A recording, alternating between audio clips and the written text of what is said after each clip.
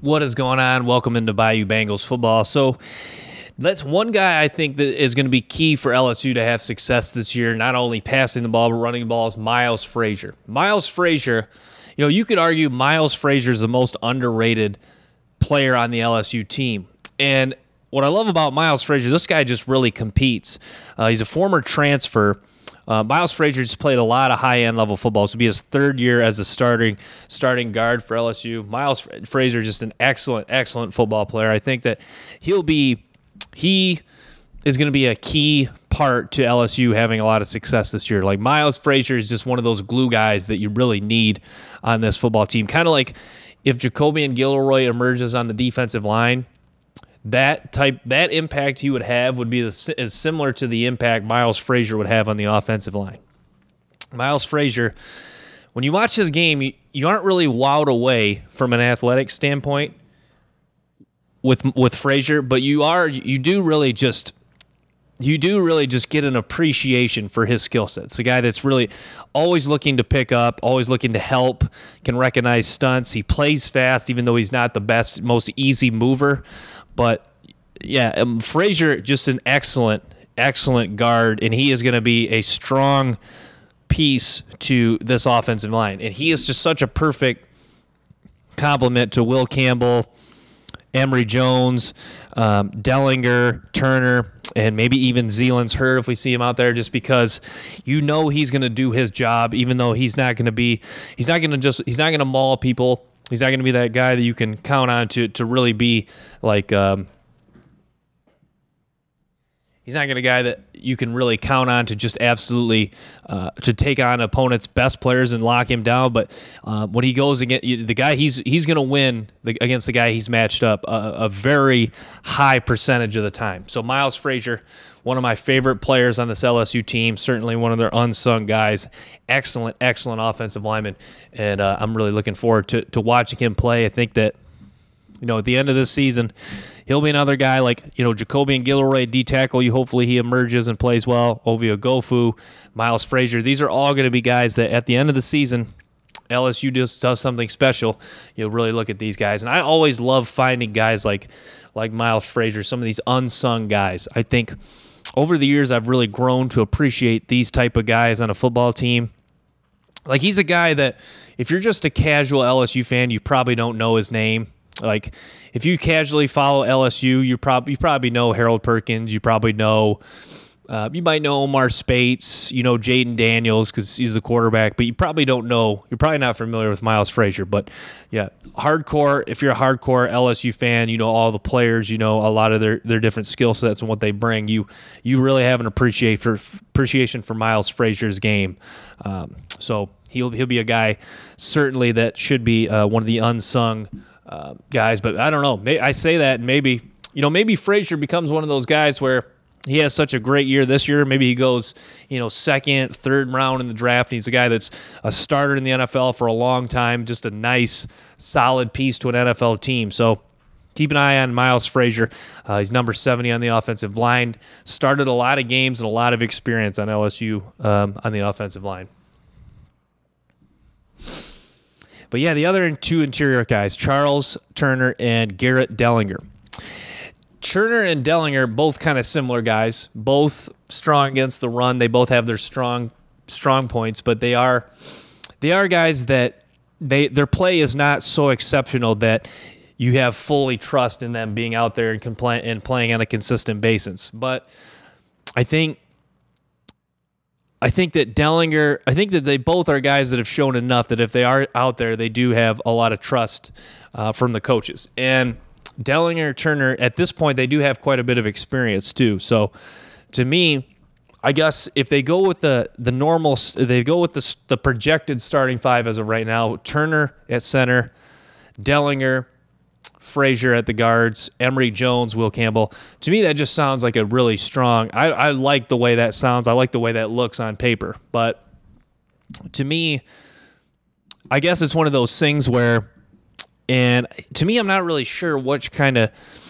I think Brian Kelly's that kind of guy where if he believes that this is already a strong enough unit, he's not going to change it. To me, we talk about Zealand's Hurd or one of these guys cracking the top five. I think that Hurd would have to be so exceptional in practice to really beat out one of those guys at this point. Now, things can change during the season. Say Dellinger, Turner, Frazier, who knows? Even Campbell, Emory Jones isn't playing well. Maybe you look to Hurd to try to strengthen this cohesive unit. But to me, I think that as of right now, that's going to be the starting five to start the season. And barring injury or barring just very poor play, I think is what's going to be needed to get Zealand's Hurd or DJ Chester or Marlon Martinez in there. But yeah, the offensive line, I've kind of talked about this before. It's not like they're not super deep on the offensive line, but their starters and their two deep are very strong. So kind of top heavy, if you will. But a strong unit overall with consideration of the two deep, and with the consideration of their starters and their two deep. But yeah, Marlon Martinez, another guy they should be really comfortable putting out there. Marlon Martinez, an excellent run blocking guard. The guy that saw some action in the Purdue game, just has not got a lot of reps. But Martinez, I think, is a guy that would be starting at a lot of other places. It kind of reminds me of Mason Lunsford, the transfer from Maryland. If Lunsford stayed at Maryland, he probably would have been their starter, probably would have been, maybe second team, honorable mention, all Big Ten, maybe first team all Big Ten. But yeah, Marlon Martinez, credit him. He stuck it out at LSU. Guy that you think could have transferred and played right away, but he is staying at LSU. So credit LSU. He must be a believer in their in their coaching staff, their offensive line coaches. So Marlon Martinez still at LSU, which is awesome. Mason Lunsford come in. But back to the point, they're both kind of similar guys that maybe not high end. Neither of them have necessarily high end traits, but they are guys that both really do their job well and execute at a high level, play fast, compete, do show some aggressiveness, especially Marlon Martinez. So it'll be interesting, if we talk about Zealand's Hurd going in. If those guys are called into duty, I think both of them are ready, and I believe both can deliver high-end level play for LSU. Yeah, so let's talk about Jaden Daniels. So we are just dying to see Jaden Daniels take another step in the passing game, and I think the way I compared it to two ways Jaden Daniels can go. Either he becomes more of Terrell Pryor, where he just really turns to his legs more and more and does not really develop as a passer, or he takes the approach of Jalen Hurts and continues to maybe not rapidly get better as a passer, but slowly get better as a passer and just take his passing so seriously that he just makes so many little tweaks that it just adds up over time. So I hope Jaden Daniels has that type of dedication to improve as a passer, that he's going to take so many small, subtle changes that it's going to add up and it's going to equate and create big dividends over time. So I hope that is the case for Jaden Daniels. Now, I think that his throwing motion pretty smooth, but I think he's a guy that just needs to, hopefully the game will slow down even more so this year. Now, you got to believe that the game has already slowed down quite a bit for him. He's a guy that does look fairly calm in the pocket, but I think you can always get quicker at reading a defense. And I think that, I don't know what, Tom Brady definitely had this. He processed the defense so quick. I'm not sure if that's just, to me, I think it comes from obviously experience playing a lot of football, but I think it comes from watching a ton of tape and reading defenses pre-snap, and not just reading defenses pre-snap, but reading defenses pre-snap very quickly. So can Jaden Daniels do that? Can he become more of can he read defenses quicker in the pre-snap? I think that'll be crucial for Jaden Daniels. Can he when he looks to his second read, can he get the ball out quicker? Like, can he go to the second read more rapidly? And when he does he not, and then not hesitating when he sees the downfield throw open. I think that's really key for Jaden Daniels. So some of those things, quicker on the pre-snap, quicker to read defense on the pre-snap, processing things more in the pocket, and being less hesitant to throw the ball downfield, especially when you got wide receivers open. So a lot of, many ways Jaden Daniels can improve. I think we will see it improved. The main question is just how much is he going to improve? But yeah, I think that's why you have the small percentage of people that want Nussmeier, just because you really saw in that Georgia game, Nussmeier is not afraid to take some shots. And now that is the thing, is Jaden Daniels, is his lack of wanting to, number one, take shots downfield, and the lack of ability to consistently hit those, is that what's going to cost LSU? Is that what's going to hold back from LSU to win a national title? I think the question is certainly, I don't know. I think the answer is, yeah, I don't know at this point. But to me, you feel like, every championship team has a quarterback make a big-time throw at some point. So Jaden Daniels, I'll say this, I kind of went back and forth, is Jaden Daniels going to hold them back from winning a national title? I'll say this, I believe he does have the ability to step up in the, maybe in the pocket. I'm kind of picturing in my head, make a big-time throw, convert on a key 3rd and long, 4th and long that keeps a drive alive, helps them create a game-winning drive. So I believe Jaden Daniels is capable of that. We just need to see it. But yeah, one of you guys commented that Jaden Daniels really kept LSU in a couple of games this year, and I agree with that. I think that, he is, Jaden Daniels has earned the right to get the tag difference maker. I'm going to kind of retract. I didn't really want to give him that label. I haven't really necessarily given him that label, but I will say that he can get that label as a difference maker. So now we've kind of counted them before, but you look at LSU and you got, who do we know are for sure difference makers? So you got Jaden Daniels, Malik Neighbors, Will Campbell, Emory. I guess we could throw Emory Jones in there, Mason Taylor. So you got 5 potential true, I would say 5 true difference makers. 3 or 4 for sure difference makers on offense, and then defense. You at least got 2 for sure with Harold Perkins and Mason Smith. So that is the key to win championships. I've talked about this ad nauseum, but true difference makers, and you could argue you got 5 on one side of the ball, 3 or 4 on defense. That is really what it takes to get it done. So, and yeah, Brian Kelly talked about, this year maybe they don't have as many true first-round draft picks, or they don't have 5 first-round draft picks. But if you're counting the future, then potentially you could have 5 first-round draft picks on this team. Obviously, not all of them are draft eligible this year, but that's counting for the future. We talked Mason Taylor yesterday. Mason Taylor, when you watch his highlights, I really got a true appreciation for this guy's skill set. All the abilities there for Mason Taylor to be a high-end level tight end. I think this year will be somewhat telling of how his college career is going to go, and maybe a kind of a glimpse into the NFL future, because I think that if he takes another step this year in his development, I think what that's saying is that this guy has a chance to be really, really good. And is he Brock Bowers? But I think Brock Bowers is just so far above and beyond all the other tight ends in college, and maybe even some of the elite in the NFL, that I don't think that's a fair comparison.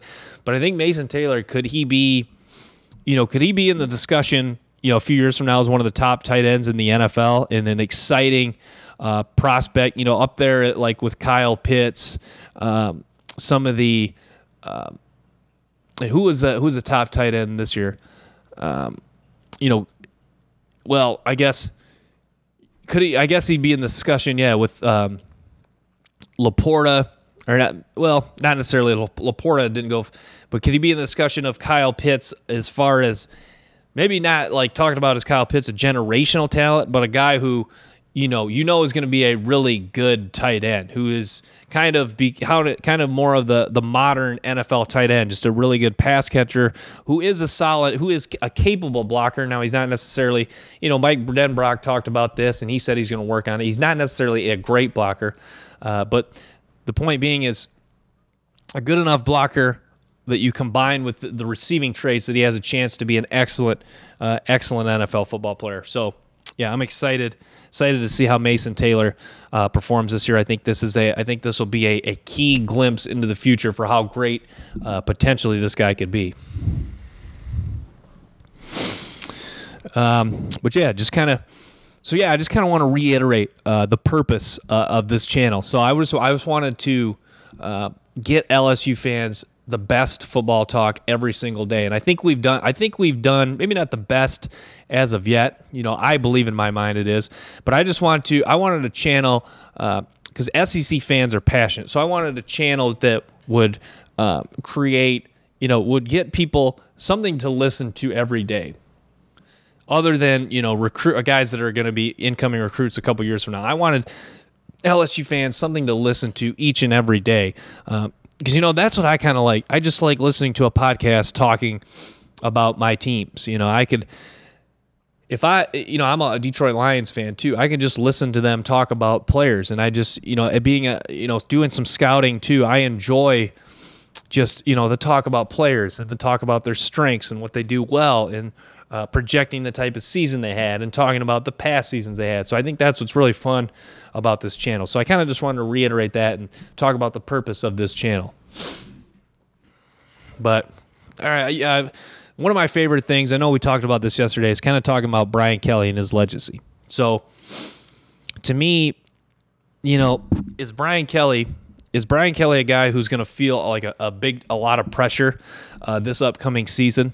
If they say LSU, I have 8-5 in my head, and they're not saying they're going to go 8-5, but what if they did go 8-5 this year? How much pressure would Brian Kelly really feel that pressure? I think the answer is yes, but I think he's done this long enough, and I think they paid him a big enough contract. I don't think he's a guy that's super worried about the money, but I think at this point in his career, he's more so. The pressure doesn't get to him because I think he's more so just so focused on taking the necessary steps to winning a national championship. Now, he already completed we talk about Brian Kelly. If Brian Kelly is the video game character, he got past a major level beating Alabama. Now, the next step is winning a national championship. And likely going to have to go through the hands of the Georgia Bulldogs. So that's going to be a critical step for Brian Kelly. But I think Brian Kelly, at this point, for Nick Saban, even though he doesn't like to admit this because he's always on his grind, for Nick Saban, the battle is fighting to get complacent. Now, Nick Saban's a guy who, his purpose and kind of what his dad instilled in him, he's always trying to do his best, and he's always battling, trying to win with a new team. He kind of looks at it from a different perspective, but I know deep down that's something that he's battling with, even if he doesn't say. I think at this point, Brian Kelly, what's interesting about him as a coach is Brian Kelly is not just a guy who, he's done this long enough, but he's not just a guy who's trying to battle complacency, which I think somewhat's the case for him. But he's a guy that still, there's obstacles in the way where he should be hungry. So I think with all the obstacles in place, Brian Kelly should be a very hungry football coach. And he's a guy that's still continuing to level up, and a guy that still has a chip on his shoulder, fighting through the levels of the video game. Now, everyone is, if everyone in life is kind of trying to level up. I love the quote for Bo Schembechler, you're either getting better or you're getting worse. So Brian Kelly, to me, I believe, is still getting better. And he knows there's room for improvement. This last year was the ultimate glimpse of, last year, I guess, is the, to kind of use the analogy, I feel like LSU is kind of at the they're at almost a crossroad, and if there's one road that's leading to a national title, and the other road is leading back to just being, the other road is being good. What is the quote? Good is great. Good is the enemy of great. I feel like LSU, they're at that crossroad. Is this the year where they can take the right path to getting to the national championship, or are they just gonna, because you're not, getting better or getting worse, or they take a step back? So to me, that's why I feel like 8-5, it almost kind of hurts me to say. That's why you feel like an 8-win, 9-win season, anything less than last year, you just feel like it would leave, like, you ever have that dull, almost kind of depressed feeling? To me, that's what LSU going 8-5 would be. Now it'd just be, sometimes it's like with the NFL draft. Sometimes, like, if you want your team to just either be horrible, either be really good, or just absolutely horrible. Sometimes being average just can kill you. It eats you alive, especially in the NFL. Like, if your team's average over and over, you're going to just get a mid-round pick. It's likely a guy get a mid-round pick. Likely a guy that might be good. But sometimes, and then in college, like, you don't really want to, not to attack someone's job, but sometimes in college, you just want your team, your team being average sometimes hurts you more than them just being horrible. Because if you know your team's just horrible, you can kind of just accept it. But if your team, underperforms just good enough, like that can be as painful as them just being absolutely horrible. So that's the thing with LSU. This is not. There's too much talent in this team for things to fall off the rail. But 8-5, 9-win season. Anything less than this past year, I think is going to really eat at some LSU fans, and it really hurts even saying that. But Brian Kelly, the main point of this take is Brian Kelly, I think at this point, should still be hungry and continuing to look to level up and embracing the challenge. And that's what he said when he came to LSU. He understands the grind of the SEC. And like I touched on with Swamp Kings, that documentary about Florida, Urban Meyer talked about the SEC is a grind, and winning a national championship is hard. And I think that Brian Kelly would reiterate the same thing. It is not easy to win a national championship. Maybe in a video game, maybe in NCAA football, maybe in Madden, winning the Super. Even if you can set the skill level low, you can win all. Even that's hard. On a video, it can be hard on a video game if you put it at a high skill level. But this is, in real life, it is a grind. There is, the world is so competitive. Men are competitive, and each week there's a team that is gunning for you. LSU. What is the expression? LSU is now the hunted more so than the hunter. Now, they could argue that they still are the hunter, but after last, they've talked about this before. I think Gilroy talked about this in his interview. They know they're not going to sneak up on anyone this year. Preseason number 5, they understand the expectations. Gilroy said it's not about how good we can be, it's how great we can be. So to me, I think they believe they can be great, which is very important. So yeah, it's going to be exciting season. Just over a week away. Counting down the days to LSU football, it's coming up, and what is some people say the talking season's over soon, so we'll have football to talk about. College football today. I'm going to watch Notre Dame. Notre Dame takes on Navy. I'm going to watch some of that game, and then USC, San Jose State. I think that could be an interesting game. USC 31-point favorites in that one. So yeah, it's awesome. Awesome to see college football back. I wish there were some better Week 0 games, to be honest. What was it, a couple years ago? Yeah, Florida, Miami. That was a fun Week 0 game. I think it adds a little bit more intrigue, a little bit more excitement to college football if you have at least one Week 0 game that's really good. But yeah, LSU just about 8 days away from playing. Sunday night, 7:30 ABC. They take on the Florida State Seminoles in one of the most anticipated non-conference game this season. This Thursday, you got Florida, Utah. That'll be another really fun and exciting game as well too. So yeah, I can't really pumped. College football. The start of college football just always has me amped up, even since I was a little kid. So yeah, exciting. Exciting stuff. So, yeah, just I'm going to wrap with that, guys. Thanks so much for tuning into this episode. Make sure to stay tuned for more episodes and clips from the show. Thank you for your continued support, and have a great day. Until next time, peace.